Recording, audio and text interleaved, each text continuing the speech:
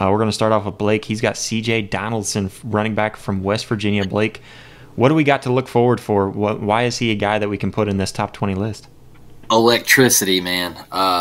This is a guy that went off last year, got hurt, only played 7 games, but was the second leading rusher, Mountaineers.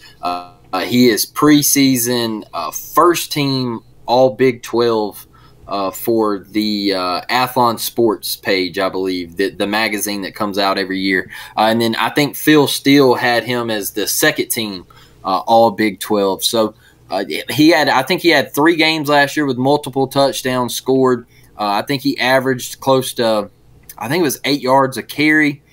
I think he ended up with about, let's see here, 526 yards on the season, just on 87 carries. All right, like I said, left the season, only played 7 games, suffered a lower leg injury, but an absolute workhorse in the backfield for the West Virginia Mountaineers. He can also line up and catch the football, okay? He has experience playing tight end as well. So this guy can do it all, man. C.J. Donaldson, an absolute playmaker. If you want to go back and watch the Backyard Brawl, the first game of the year last year, the highlight just absolutely pops on the kid, man.